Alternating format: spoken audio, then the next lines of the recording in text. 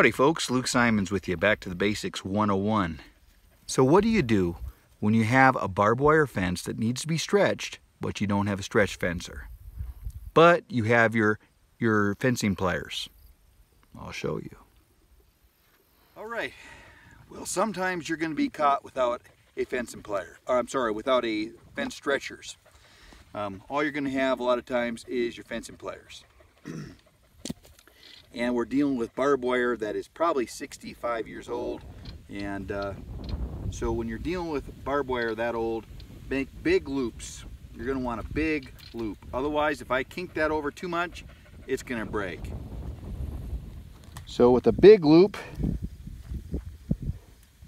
some people think this looks sloppy, but don't you mind them. You know what you're doing here. You want a big loop. And you'll see why. Because if I twist that tight, that wire is going to break. And any rancher, anybody that's dealt with the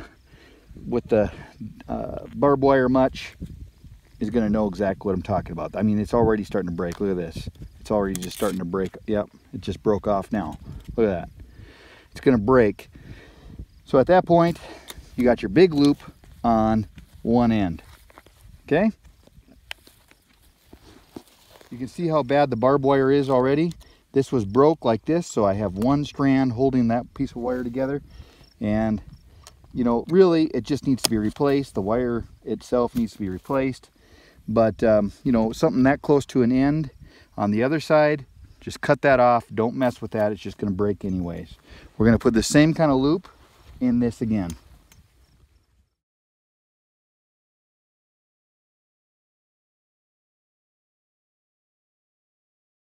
Now this is a piece of splicer that I found just laying in the tall grass, and this is really bad. It's already starting to try to break on me just from making the loop. So you want to make sure that you just don't put a whole lot of tension on this at all. And if you can see, I'm not making tight loops at all. This is really bad wire here. This is more of a temporary fix, and of course, you know what they say about temporary fixes. There's nothing more permanent than a temporary fix. Now you have two big loops, and the reason for it is if I put a tight loop in there, that's going to break. My original big loop, and now my splicer wire, obviously I'm going to come through. And remember, we don't want to put much of a bite on this, so if I use a stretcher, I'll probably break the wire someplace or another. And all I have is my pliers. So at this point, we're going to do something that some of you may have seen, some of you may not have seen. You come in through here and you hold your plier just like so. Okay? Then we're going to take your tail, I call it my pigtail, and I flip it up.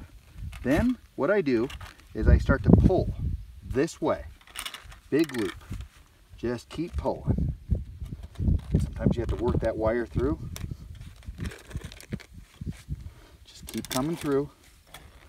Keep coming through. This is really poor wire, you guys, so I'm trying to be gentle.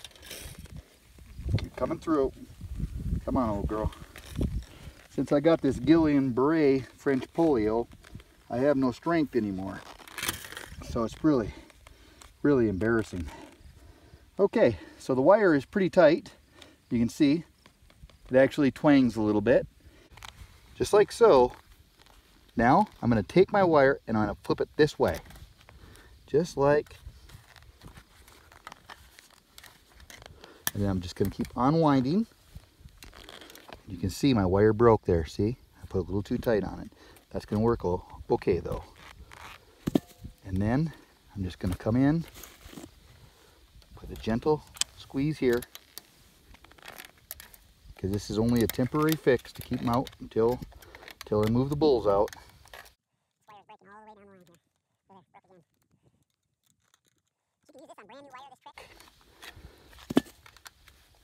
And there you have it. Something you don't want your neighbors to see. Well, thank you for watching.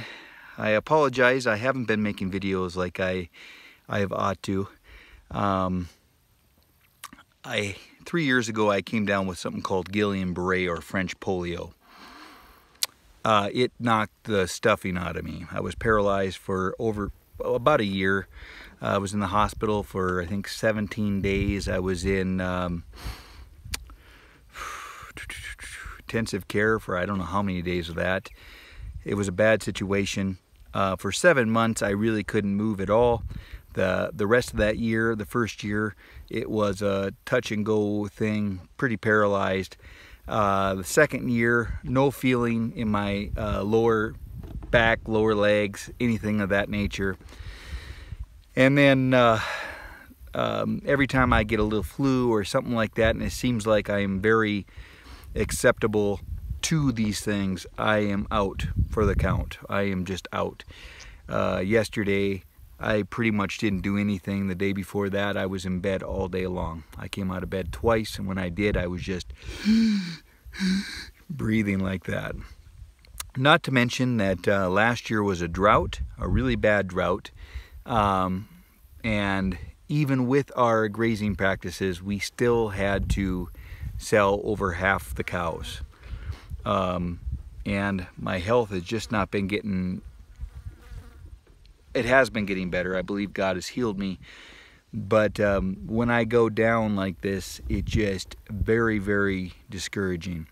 I haven't been making videos because of this. We've been having a little finances, short on finances, I should say. We're still richer than rich. We know who God is. That makes us very rich. We are strong in family. That makes us extremely rich. But as far as finances go, we have been hurting somewhat. It seems like every vehicle on the ranch is breaking down or in a state of breakdown. It has been a trying time for us here at the ranch. And if you are homesteading and trying to do it full time, you'll know that this is just common procedure. As long as there's been homesteading, ranching, farming, there has been financial stress. That is just a truth that you will have to cope with when homesteading. Well, until the Lord has us meet again, may the Lord guide and keep you. Happy trails. Do you want to say anything, Libs? Not so much?